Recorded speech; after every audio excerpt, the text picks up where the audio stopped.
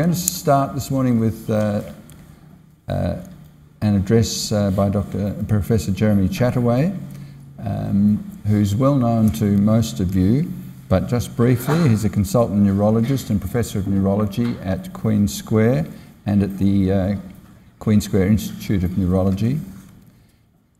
After his medical training, he obtained a PhD from Cambridge in genetic epidemiology of multiple sclerosis, and he's continued to be an active clinician scientist and researcher.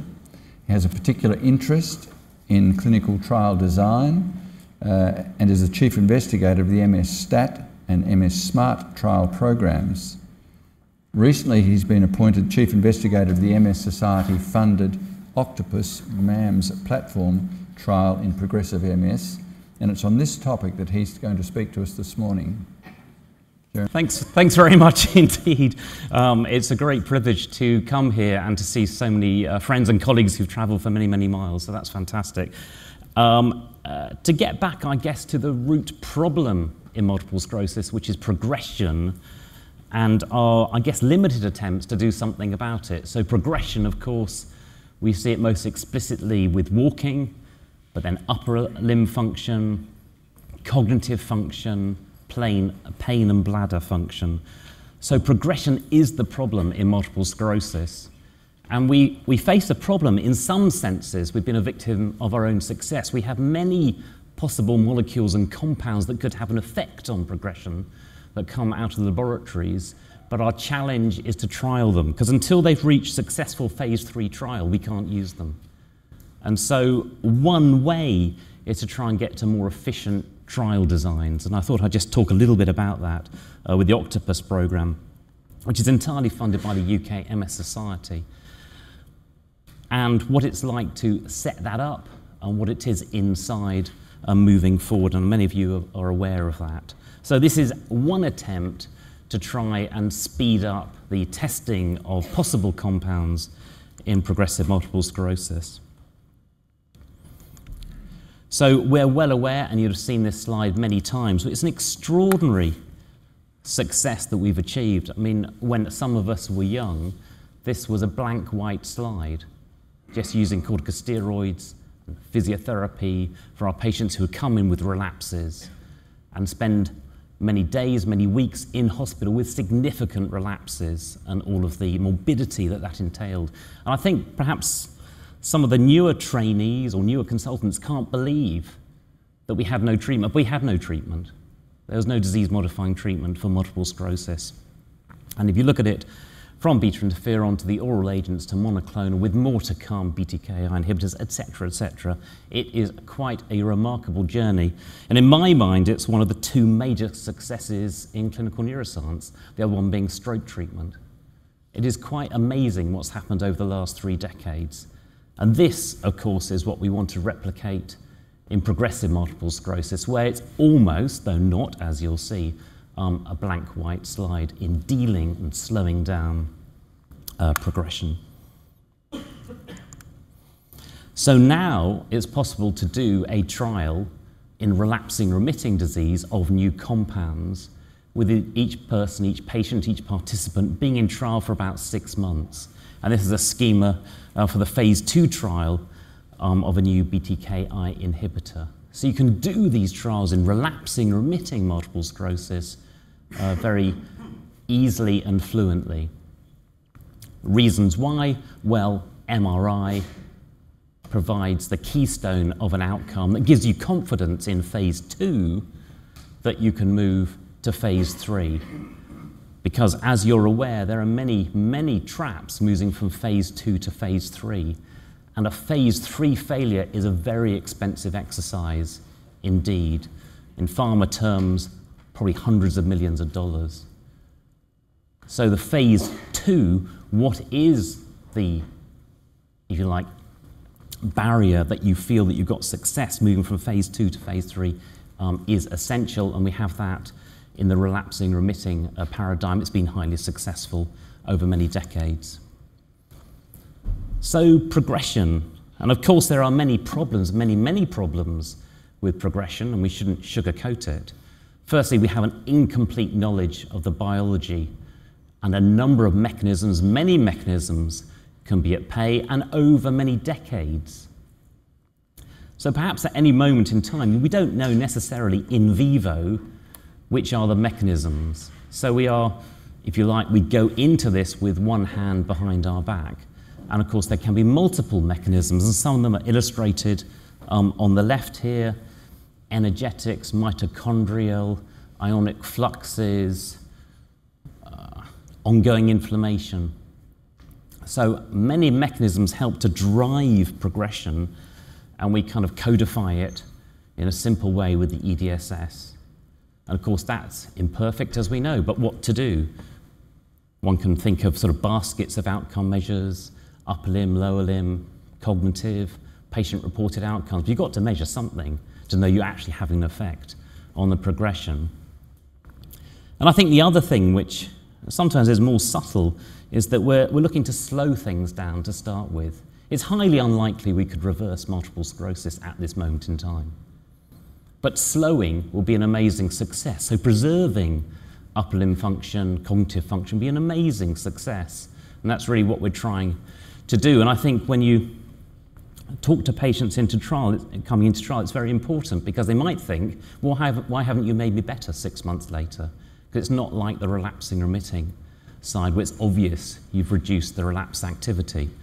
So I think that's really important. Otherwise, it leads to disillusionment, as it were, and patients drop out of trial. Why haven't you made me better? We can't make you better. But if we could slow things down, that would be an extraordinary achievement.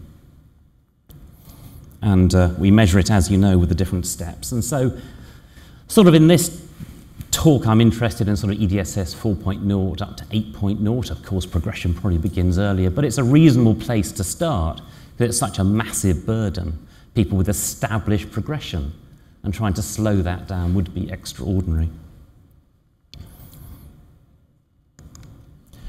And so a familiar slide encapsulates, I think, triangulates, if you like, the three things we're trying to do. So at the top, an anti-inflammatory strategy. Yes, we've had success in relapsing remitting. Yes, we have some success. We'll show that in progression. And at the bottom, the really difficult things, where I don't think we have achieved success at phase 3. Can we protect the nervous system? That's an enormous ask, of course. Actually get a drug, a tablet that gets into the central nervous system and protects it. It protects trillions of neurons, has an effect on those areas where there's been destruction or demyelination. And thirdly, a holy grail is, can you repair? Like taking a car to the garage, can you repair it? Can you repair that central nervous system? And of course, many claims are made, but doing it in a proven phase 3 robust way, I think, is a very high bar, and one I don't think we've achieved. But this is the route map, and clearly one day a patient will be on multiple different therapeutics, perhaps non-pharmacological as well, to help achieve these 3 goals. And perhaps that will be where we are in 10 or 20 years. So let's have a look back, because it's not as if many investigators haven't spent many years trying to achieve an effect on progression. And probably I think we counted up about 25,000 people have gone through clinical trial. So these are the robust ways to try and ascertain activity. And not surprisingly, it began with the older anti-inflammatory immunosuppressive medications. Cyclosporin, cyclophosphamide, then into the beta interferon era. Then we have mitoxantrone. Of course, there was a moment in time, a moment in the sun, where mitoxantrone was used quite a lot for progressive MS from the French trial. There were particular side effects, and I think it sort of faded away, but there was a moment when we were using quite a lot of mitoxantrone. And then other compounds, immunoglobulins was very fashionable, a cannabinoid looking for different mechanisms, and myelin basic proteins. So we sort of summarized them here, and there was no therapeutic effect. Sometimes there were glimmers, of course. One of the beta interferon trials suggested an effect on the more inflammatory progressive disease, and of course that's a familiar echo now, isn't it, with the drugs, the two drugs that we use in, if you like, more inflammatory, active progressive disease. And moving up to the last, I guess, 7 years, the fingolimod trial, natalizumab trial. Of course, you know, was there a subgroup there? Well, maybe there's a subgroup, but you've got to do the trial with that subgroup to prove there is an effect, because you don't have enough power to look at subgroup analysis in that one trial. But it's tantalizing. And then cyclophosphamide came back into use. I'm not sure it's worth reinventing the wheel. I mean, those drugs were trialed a long time ago and they were negative. So I think one has to move on to new compounds because, as I say, there are no shortage of possible experimental or phase 1 compounds that could go into clinical trial. And then on the right, I think a very interesting, I thought it was unlikely it was going to work. Could biotin, a simple vitamin, make you better? It seemed unlikely, but they did the trial. They did the trial. They didn't say, oh, phase 2, that's it. It's over to you. They did the trial and it didn't show effect. But that bar was very, very high to make someone better with progressive MS. But yes, as you know, the door has been opened twice with ocrelizumab in prime progressive multiple sclerosis and then siponimod in secondary progressive MS. Of course, the effect is very small here. It reduces in relative terms by about 25%, but in absolute terms, it's about 6%. This is not a huge effect.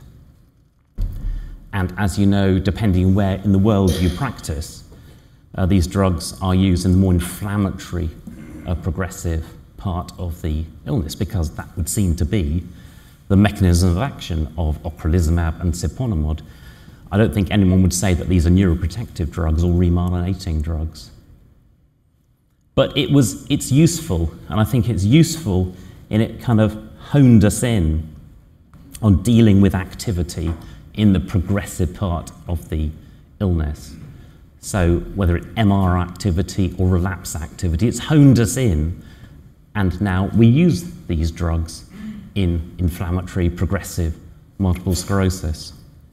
And again, you know, really hats off to the investigators and the companies behind them for driving it through with these medications. And it's rejuvenated the field, because if a field has too much failure, eventually people become disinterested in pharma or academic investigators. It's very hard. To have success ignites the field again. And so that's the oratorial curve, and here's the siponimod curve. And so now, I think this is quite a nice diagram, if you like, not the rethinking, but just reminding us of what we're doing in these subtypes. Maybe you merge them together, maybe you don't, but thinking more mechanistically of inflammation and getting rid of that inflammation. If you can see that inflammation, of course we can't see all of inflammation. But conceptually, I think these sorts of diagrams are useful and they're helpful when explaining to patients. But of course, the familiar cry from patients, and I hear this, I would say, once or twice a week, you're telling me there's no inflammation, but I'm getting worse. And I know I'm getting worse, and you know I'm getting worse. Why am I getting worse? Because non-inflammatory progression is taking place, whatever non-inflammatory progression is. It's really quite a difficult concept, I think, to discuss with patients with progressive multiple sclerosis, because then you had to start using words like neurodegeneration. And that's quite a difficult word to use, I think, for people with progressive multiple sclerosis. What, my central nervous system is degenerating, is dissolving, and what are you doing about it? So, useful, but the hard question is non-inflammatory, non-active progression, which of course is the elephant in the room. And so, how to get there, how to try and produce compounds from wherever they come to do something about the non-inflammatory component in progression in that destructive part of multiple sclerosis, even though you've apparently turned off the activity on the MRI scan. And so we come back to our scheme. Oh dear. And so we come back to our scheme, and that's the apex. Let's just talk about those two areas on the bottom, and let's remind ourselves on all of these mechanisms. I mean, could we give people 7 different drugs that had an effect at the same time? And some with progressive multiple sclerosis, if they existed, if we could get them into the central nervous system, for sure. I mean, it's a pretty big ask. And of course, we wouldn't know at any one time which mechanism was dominant, if at all.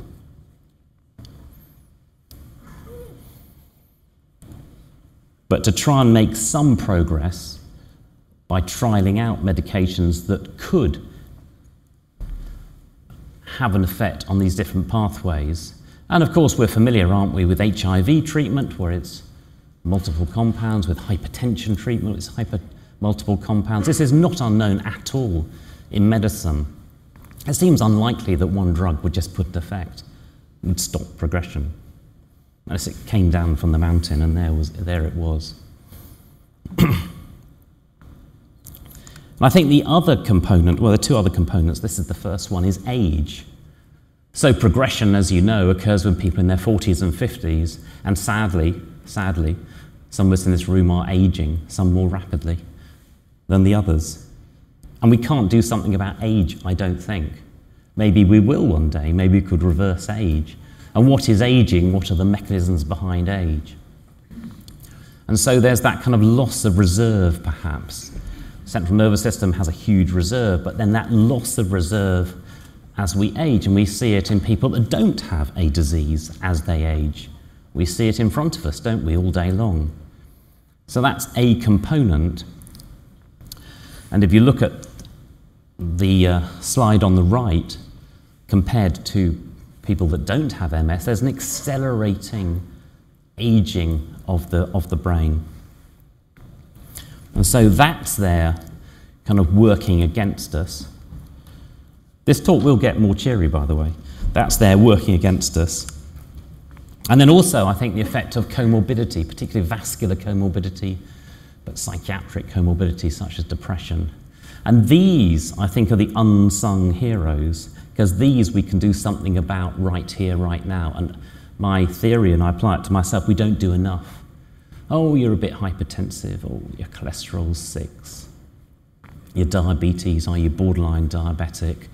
You're a bit depressed. All of these actually drive, and the epidemiology, particularly from North America, shows it drives the progression. And we can really do something about these, obviously, because we have the simple medications in front of us, but we rely on other people to do it, who then don't do it. That's just, unless you do it yourself. So I'm increasingly, this is not just mortality, but also we've done similar word for morbidity. And Ruth Ann Marie, for example, shows that vascular comorbidity drives progression. And I wonder if eventually we come to the place where we should be very stringent in our treatment of hypertension, as if someone had a stroke. And of course, there's a lot of vascular stuff going on in the CNS in people who have multiple sclerosis. And we can get to grips with this. And I really do think that should be part of the package, using, as we said, multiple therapeutics. And to be honest, putting someone on an ACE inhibitor is a lot simpler than trying out drug A or B. So with that as the kind of preamble, where are we? So a nice summary here, Alan Thompson, Olga Ciccarelli. Where are we in the classical trial landscape in progressive MS? So depending where you are in the world, so if you're in the US, for example, then any sort of anti-inflammatory is allowed in progressive MS if there's sign of activity, or perhaps if there's not. So these are all sort of allowed. We're most familiar, of course, in the UK with ocrelizumab and siponimod, as I said. But these drugs have come through trial and are used. and they've been expanded in their remit in North America for any activity. So you can use what you like if there's activity. And then we have the selective ones we've discussed. We have the emerging ones. And then we have a list of interesting different mechanistic opportunities having an effect on progression from different parts of the biology, if you like. I'm interested in simvastatin. Anthony leads the COGX trial, and so on and so forth. So we have lots of opportunities, and these are these interventions going through their trial stages. This is a very arduous, non-quick process. For example, the simvastatin process, which is a repurposed drug that I lead, we probably started the work for that 15 years ago. So even the simplest drug in the world, with basically no side effects, is a very arduous process. And the same will be true in the commercial sector. The discovery of these drugs, taking them through the phase 2 and 3 programs, if there's experimental tests, is enormously arduous. And one can think about how it could be improved, but we've tied ourselves a bit up in knots with the regulatory process. But there we are, that's what it is. And so we can't really get there very quickly. As I'll show you, I think some improvement or different thinking in trial design might help, but nonetheless it takes a long time. And if you look at oncology programs, they're used to lots of failure on the way, and then eventually something comes through. So one way, and again I borrowed this from the oncology program, really, a process called a stampede in prostate cancer, which has been immensely successful, led by Max Palmer, who's the director of the MRC CTU. Is to use multiple arms and multiple stages, these so-called adaptive platforms. So you can just roll it on. See a drug that doesn't pass the interim marker, you can drop it and you can add a new drugs. The better way to look at this is that these are multiple phase 3 programs with a stopping hurdle in between, and that's the way the regulatory authorities like us to look at it. This is not phase 2 into phase 3. It's a slightly different beast. These are multiple phase 3, but have different adding and subtracting stages to them. And you can see, of course, that you get a few bites of the cherry. And if you set it up statistically, then it remains robust.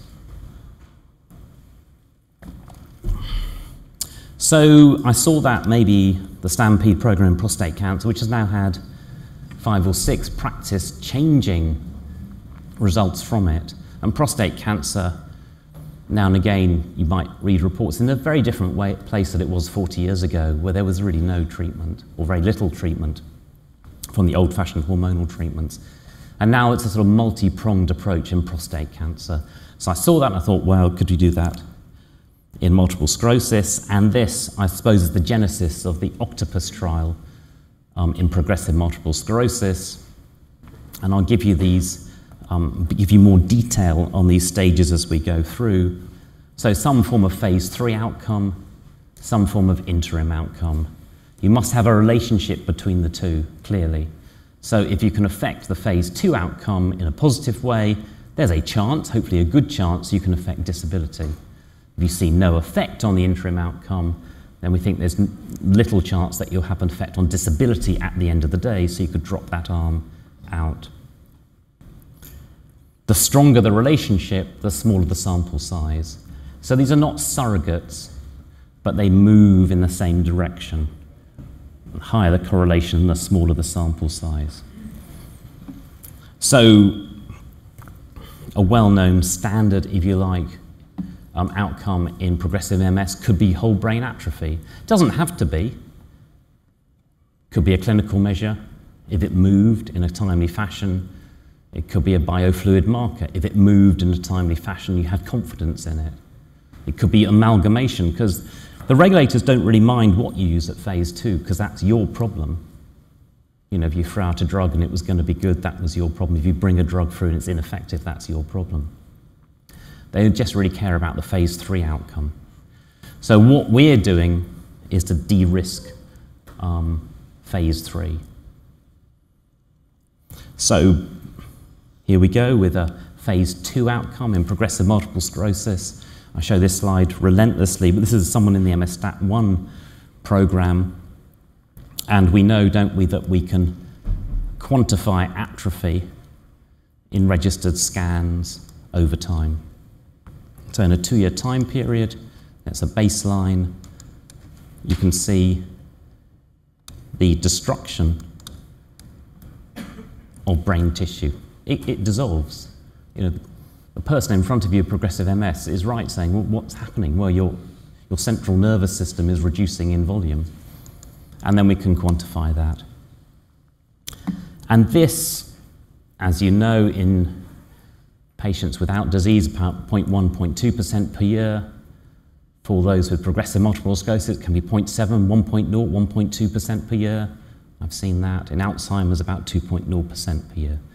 So you can quantify it. And it's a kind of integration of all the different processes.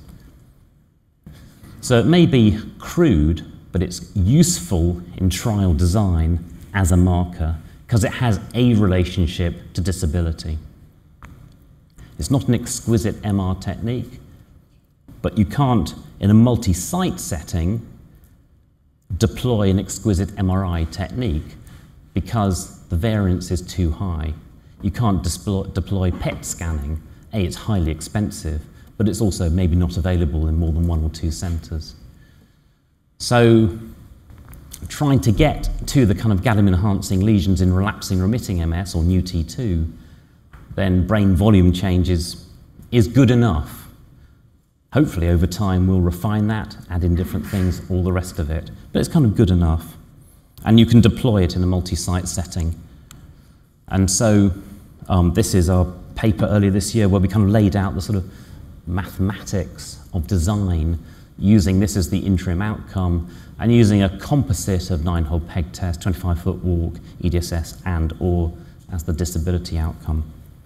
So the details are there, and we looked at various familiar trials to all of us, and then, happily not me, did some very complicated modelling. And we had 2 questions. One is there a relationship? Is there a relationship to whole brain atrophy and disability?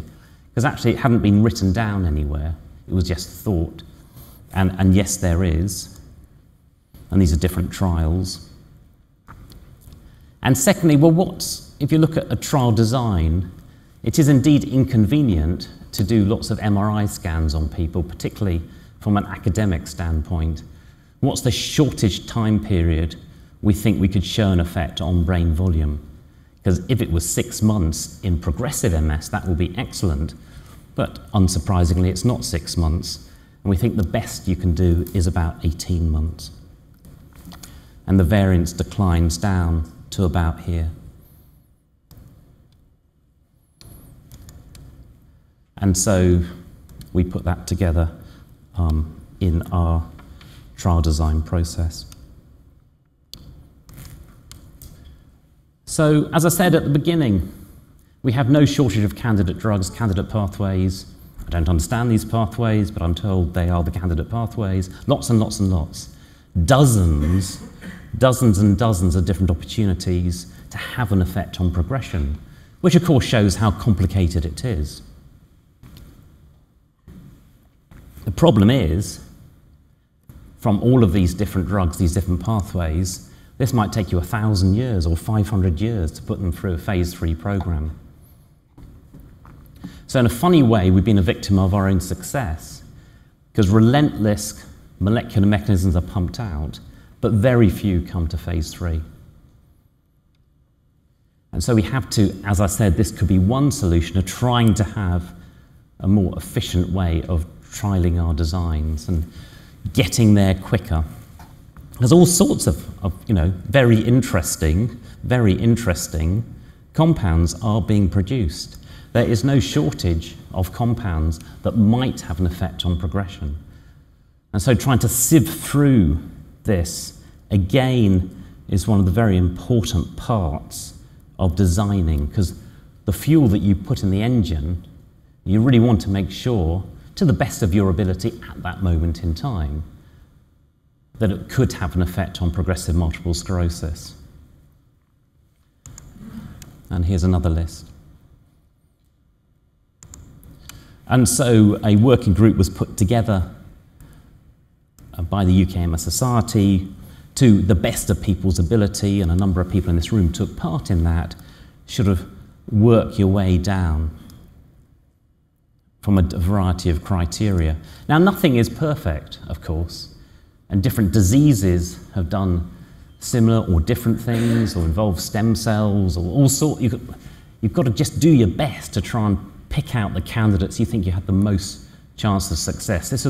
We particularly wanted repurposed medication, because trying to take a brand new drug and do toxicology and all the rest of it, we didn't think that's where we were. But repurposed medication with good scientific rationale that you could put into, you start at phase 2 and move into phase 3. And that's the short list, and familiar and interesting drugs that some of you will know about. So could some of these, one of these, be a drug that has an effect on slowing progression in progressive multiple sclerosis? Here's the very exciting metformin work from the Cambridge group, for example. So I'm not going to tell you which drugs we've chosen for the Octopus platform, because we just did working our way through the regulatory process. But they will be from this list. And of course, we'd want to revise this list. We have a kind of horizon scanning program. It doesn't have to be academic compounds once we get going, open to commercial opportunities, biotech, whatever. It's whatever we think has the greatest chance of affecting slowing progression in progressive multiple sclerosis. So kind of inside the Octopus program, well, we're very fortunate to have a robust set of trial sites in the UK. A number of you are investigators in the MS STAT2 program. We'll be deploying these different stages of the Octopus trial. And really working together is a great joy, actually, because this is all very hard work, as you've probably gathered, for all of us. But the working together, the visiting sites, coming together, the united mission is extraordinarily exhilarating. Because we're trying to do something about the problem that faces us on a day-to-day. We're trying to take the best experimental science and put it into action. And even a COVID pandemic didn't stop down, for example, the MS STAT2, the high-dose simvastatin trial, which recruited about 1,000 patients, and we hope to report that out. We will report that out in about 2 years' time.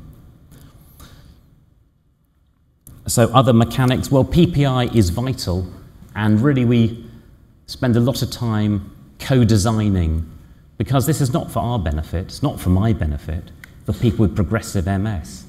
And so it's vital that they keep us on the straight, on the narrow, and they join a number of the committees, and they direct us and they encourage us. We work together on communications and make sure they're all robust and tight. And they provide the money.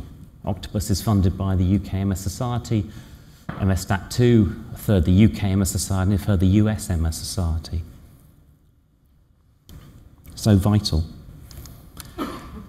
Other facts and figures, well, we would probably randomise about 125 people per arm, and then we keep it going, get to about 600 people per arm. So in the Octopus trial, we're looking to do a wide range of disability, from the EDS of 4.0, about 500 metres, up to 8.0, a high age range, and of course people coming in on anti-inflammatory medication, if that's allowable from the NHS clinician. And as I said, entirely supported by the MS Society of the UK, and these are the initial sites we're just working up. So organising a trial is very arduous. There are lots and lots of committees and subgroups that voluntarily do very hard work, and I'm intensely grateful for this, because they don't have to do it. PIs don't have to give up their free time. A number of you are in the room, and it's amazing activity. This is the team that works on the trial on a daily basis, produces the database, for example, goes through all the governance structures, and these are many of the PIs with their different tasks for this. So again, inside the trial, well, how does it look? Well, I won't go through the detail, but we try and make it, as an academic trial, fairly straightforward. One advantage is doing academic trials is not being monitored for about 5 days by the commercial trial company that's organising that trial. Try and make it kind of a light touch, but nonetheless it has to conform to regulatory standards. And we measure a variety of clinical and patient-reported outcome measures. And of course, other sub-projects can come in. We're interested in biofluid markers, advanced MRI imaging, and so on and so forth. A database is being produced, which will have the randomization program within it. This is a non-trivial task to produce a database that's simple to use but efficient, and working very closely with the MS Register, the UK MS Register, which I think is a vital structure as part of the UK MS process, so that people can put their initial expressions of interest through that. And we've made this mandatory because we have learned through the trials that if a potential participant can't enter their data, they're highly unlikely to survive 3 to 5 years in trial. So it's really, really important, and also as an efficient way of communicating with people with progressive MS. A variety of modern communication methods. I'm not very good at social media, but younger people are, and so we do all of that. So what were the challenges? I think this is the final slide. Even the simplest of repurposed drugs, surprisingly, can be very, very expensive. So clemenstein, for example, a very attractive remyelinating drug, is very, very expensive when you come to deploy it in this process. Secondly, you had to go through enormous sort of university tendering process, which takes a lot of time, and then you think you've got a company, and then they pull out on Christmas Eve. That was a particular disappointment last December, and then you have to start again. And then the contracting process, again from a university academic side, when you have a small group of people, is very demanding. But nonetheless, we move on and we get there. And really, I'd like to acknowledge certainly all of my colleagues at Queen's-Square, but all of my colleagues in the UK and around the world. And certainly we have opportunity perhaps to do this in Australia, for example, with Simon Broadley.